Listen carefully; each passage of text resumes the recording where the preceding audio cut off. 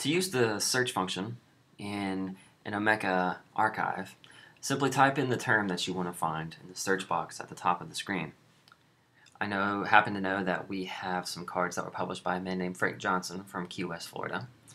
So if you type in the word Johnson into the search box, a number of cards will appear, 2 pages of cards.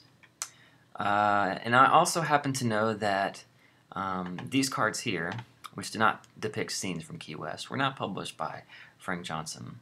So if we click on one of the cards and type in the find box, Johnson, we discover that this postcard was sent to someone in Johnson City, New York, and thus has nothing to do with Frank Johnson of Key West, Florida. So if we wanted to find cards that were only have the term Johnson in the publisher field, then we would use the advanced search feature.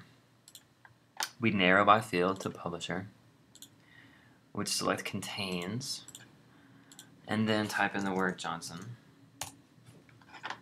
Hit enter, click the search button, and we'll see that only cards published by Frank Johnson appear in our search results.